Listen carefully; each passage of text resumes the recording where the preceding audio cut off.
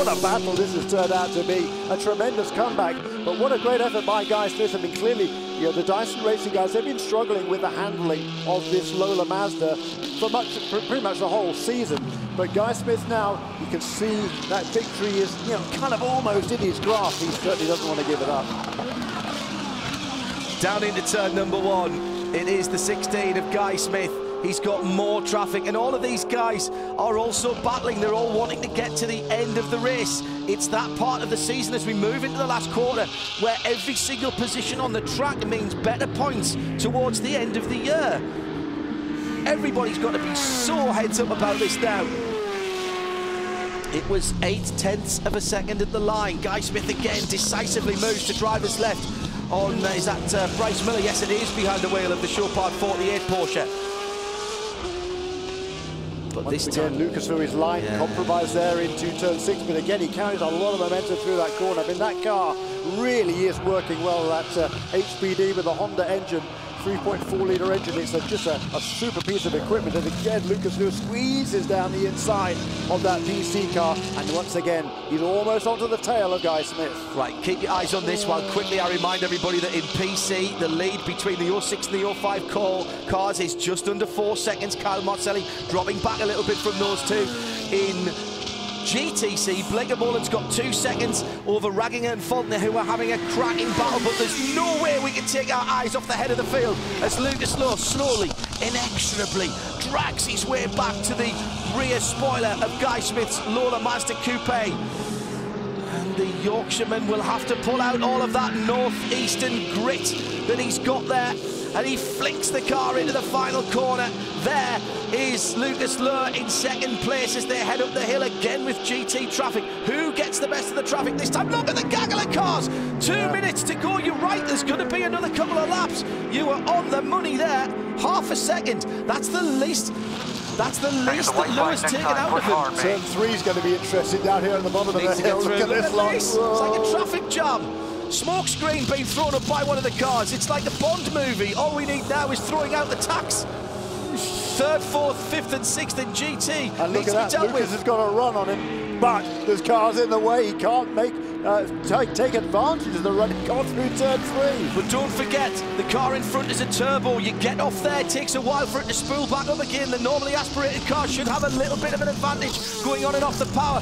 Super driving between all of those guys. We've got PC, GT and the BMW gets pushed off there.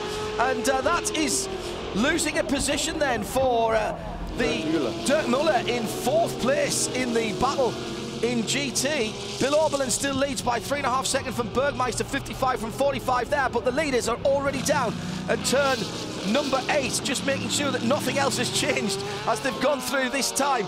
On the other classes, it's going to be tight everywhere, eyes in the back of your head. And Guy Smith has got about 5.5 miles to hold off Lucas Luhr. What a famous victory this would be. It's been a great charge back. I've never seen blue flags waved with any more gusto than they are now. Everyone around the circuit, including the corner workers, knows what's at stake here as Lucas Luhr loses the front end of the Muscle Milk car. He knew he had to get down the inside of the Dempsey racing machine there if he was going to have any chance in the last 4 miles, which start in about 6 seconds' time. Yeah, the rear end of the car got really loose under braking for Canada Corner, but Lucas Luhr held onto him, and now he's charging up the front straight. But you know, this Lola Mazda, it is very quick on the straight. So Lucas, having closed up, making that last pass, there is the white flag. Just 1 lap to go for Guy Smith in the lead, or Lucas Luhr currently in 2nd place. He's held on to that half a second. Never has a white flag looked so good for Guy Smith. Down into turn number 4. Turn number 3, excuse me, at the bottom of the hill.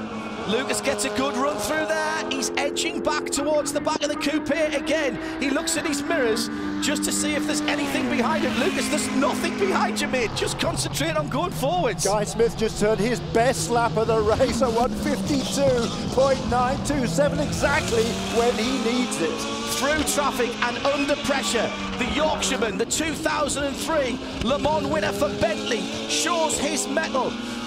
I don't think this is going to be able to be called until we see them come up the hill for the last time as Luhr tries on the outside. Everybody trackside at the moment is holding their breath for another 2 minutes or so into the carousel for the final time, halfway round the final 4 miles of 4 hours. In fact, we're over 4 hours of racing. Once again, the American Le Mans Series over-delivers in terms of entertainment as Guy Smith comes through the kink for the last time. Lucas Luhr will surely have a look at Canada Corner. He must try and do it. He's going to have to come from a long way back. I don't think he's going to be close enough at Canada Corner. He's going to have to make it, I think, at turn 14.